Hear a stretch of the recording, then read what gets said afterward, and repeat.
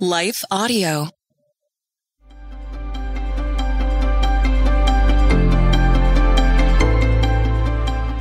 Welcome to the Crosswalk Devotional.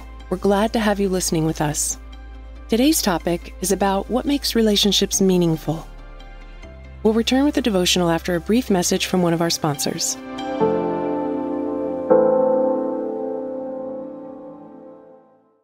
Miracles are everywhere. Let our adventure begin! Discover PureFlix, your premium streaming service where faith and family values come home. Ready to have some fun? The most exclusive selection of quality, wholesome movies and series that will uplift your spirit. A man can argue whether God exists, but when he looks at his daughters, he knows. With new arrivals every week. Unbelievable. Save big and enjoy the possibilities, like invitations to exclusive theatrical screenings. I see it, so I believe it. Find out more by joining today at pureflix.com. It's time for Medicaid open enrollment in Delaware. From Wilmington to Bethany Beach, connections run deep in the first state. And AmeriHealth Caritas Delaware is dedicated to connecting you to care. To learn more, visit AmeriHealthCaritasDE.com or call 800-996-9969.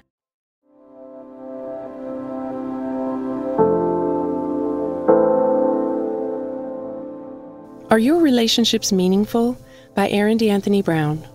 Read by Leah Martin. Iron sharpens iron, and one person sharpens another. Proverbs 27:17. What is a meaningful relationship?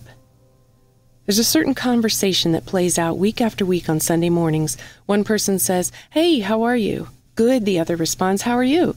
"Good," the first answers, mirroring the second. This conversation probably sounds familiar.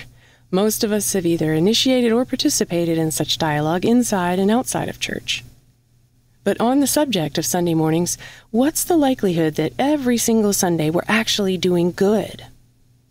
Of all the places to be dishonest, we pick the Lord's house. This brings us to an important question. Are our relationships meaningful? Don't be too quick to answer.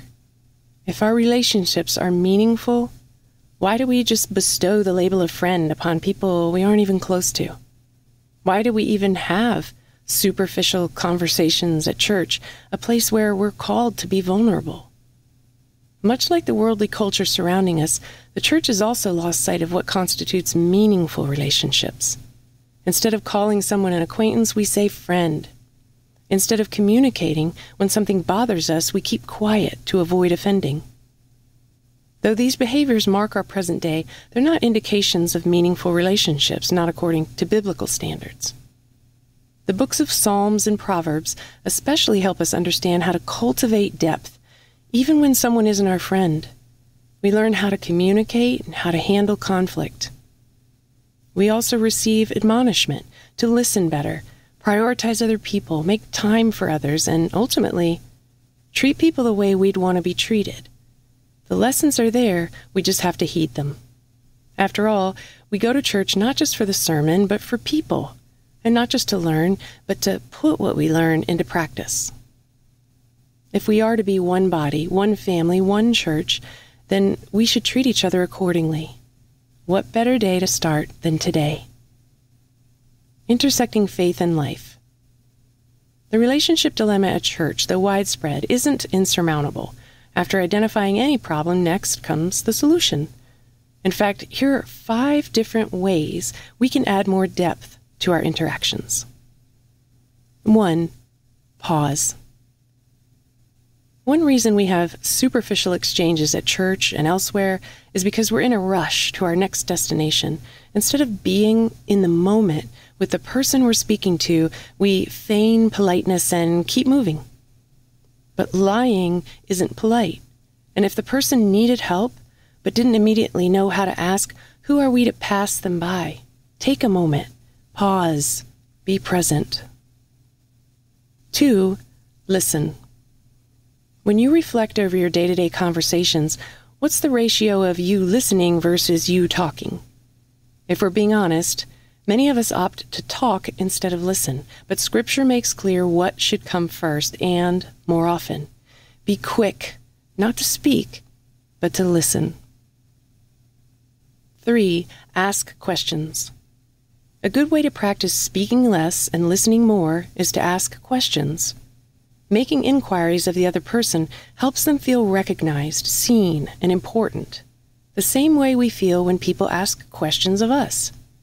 Moreover, questions give them incentive to keep talking. 4. Initiate. Do you wait around for people to ask you to hang out, or do you initiate? The answer is easy when we're considering an already established relationship. You likely answer differently, though, when thinking about those that you don't know that well. New relationships could be on your horizon, but you need effort to get there. 5. Appreciate. Another way to make people feel special is to give thanks, not just for the obvious things like gifts or a ride to work.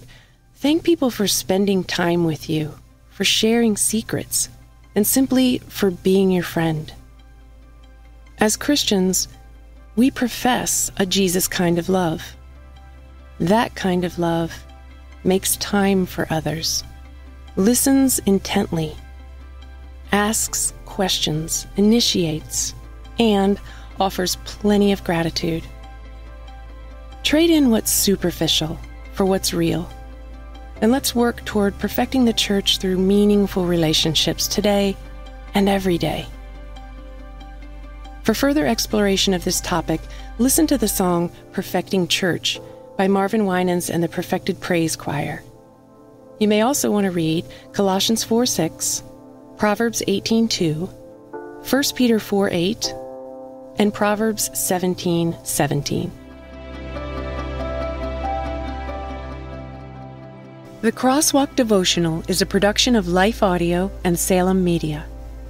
If you liked what you heard today, please take a second to rate and review this podcast in your favorite podcast app so that more listeners like you can find the show.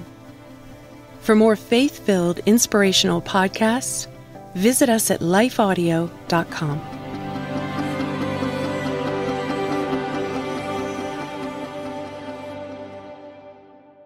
Miracles are everywhere. Let our adventure begin! Discover PureFlix, your premium streaming service where faith and family values come home. Ready to have some fun? The most exclusive selection of quality, wholesome movies and series that will uplift your spirit. A man can argue whether God exists, but when he looks at his daughters, he knows. With new arrivals every week. Unbelievable. Save big and enjoy the possibilities, like invitations to exclusive theatrical screenings. I see it, so I believe it. Find out more by joining today at pureflix.com. It's time for Medicaid open enrollment in Delaware. From Wilmington to Bethany Beach, connections run deep in the first state. And AmeriHealth Caritas Delaware is dedicated to connecting you to care. To learn more, visit AmeriHealthCaritasDE.com or call 800-996-9969.